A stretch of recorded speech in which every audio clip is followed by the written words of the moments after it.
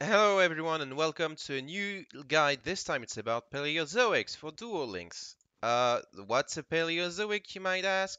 Well, there are two effects. One is first they're a trap card on the field, and then they come back from the graveyard as a normal monster.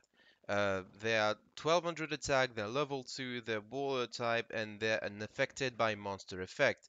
You see a backrow dragon trying to kill my Canadia? It doesn't work. It's gone now. Why should you play it now? Because the game actually got new cards, new Paleozoic cards, Opibenia and Oleonides. Cards that are actually pretty good. This one is basically MST, and this one allows your traps to become quick play spells from the hand, which is pretty good. The deck actually has a real game plan now. Oh, no, that's wetlands. What about me, you say? What about you? Well, I'm gonna put you in the trash where you belong, you absolute garbage card. Terrible. Not a good card. What we need to build the deck is four things.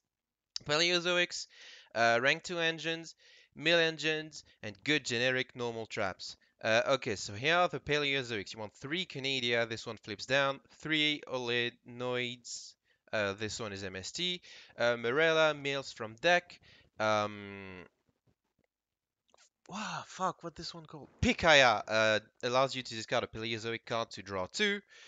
Um, and then there's this one. I forgot its name as well. Doesn't matter. It's not even that good. It just returns a banished card from banished graveyard. And Elucigenia, which is shrink, but also you can, if you activate it during the damage step, you can bring back a another Paleozoic because that's the damage step. What's the damage step, you ask?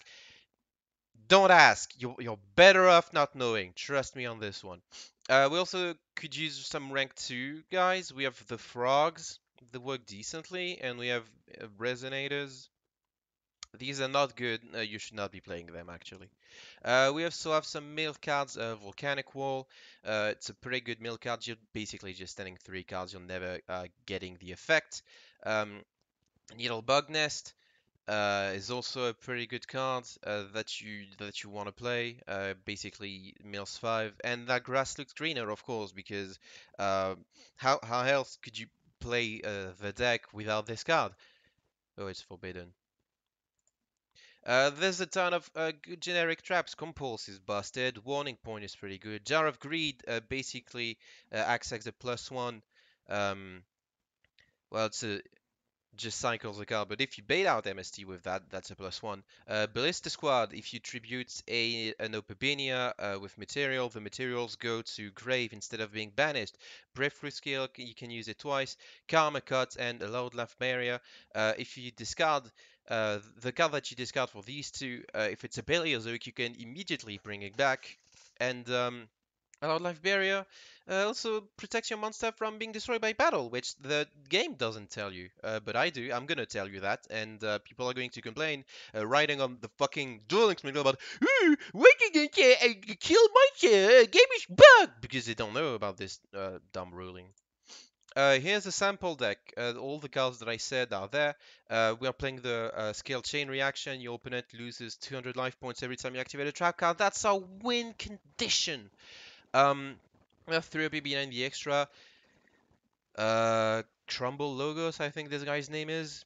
He negates a guy. Sprite Elf. It's not a sprite card. What is it called? I don't know. Rank 2 Phantom Knights guy. Card Shark is basically a Spirit Reaper in this deck, can be destroyed by battle because these are water attributes. And Gachi Gachi Gentetsu because it's a very funny card. Let's try it out in a duel. Okay, so this is duel time. I'm gonna set 3 and pass. Yep. Let's see what my opponent does against this very powerful hand. Oh, fuck. Uh, I don't think I can win this one. Yeah, cut the video.